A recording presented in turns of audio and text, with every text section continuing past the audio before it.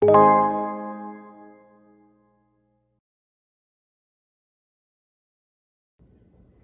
everybody, Nate here with CMS. In this video today, I'll be showing you how to get different reports off the postage machine. Many customers use the postage machine to keep track of different departments and how much postage they use per department. And I'll be showing you how to get a bunch of different reports to find out how much money was spent with each department. First thing we want to do is go to our menu button. In our main menu, we're going to go to number 6, which is reports.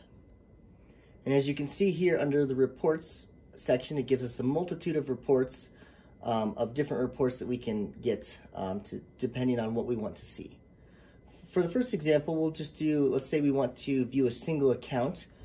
So number 6 says single account. We're going to press that. Here we can change the date range of the account, of what date range we want to see on the report. To change the date, you just highlight the box, press the C key to clear it out, and retype in the desired date.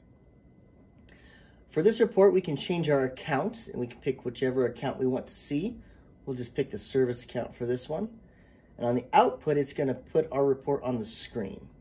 So if we hit our Get Report button, it'll generate the report. It'll have our date range that we inputted, along with the account name, the number, the items used, and the dollar amount used within that date range. We can also get, if we want to see all of our accounts at once, a good report for that is our multi-account report here, number 3. So if we push this, again, we can change our date ranges here. For this particular report, we can change our output. Since it's such a big report, there's a couple different options for us here. We can put it to a USB printer, or we can export it to a USB key.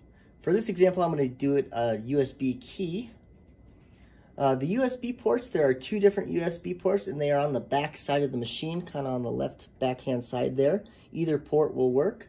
I already have the USB key in there, so I'm going to hit Get Report. And it generated the report and exported it to the USB key. So now we can take out our USB key and bring it over to our PC and bring it up in an Excel format. Once you have the report exported to your thumb drive, you can place your thumb drive in your PC. We can navigate to our File Explorer on the PC, bring that up, and then on our drop down, make sure we pick the USB device that we exported it to, and it will bring it up in an Excel format with an RPT as the name, and it'll have the date in the title of it. So this one right here is one we did today for our multi-report account, and when we open it up, it looks like this. And as you can see here, we have all of our account numbers, all of our account names here in this column, and it shows us the items, how many items per account that we ran, and the dollar amount associated with that. And it gives us a total item count dollar amount up here, as well as our dates that we inputted when we generated the report. And that is how to view and save reports.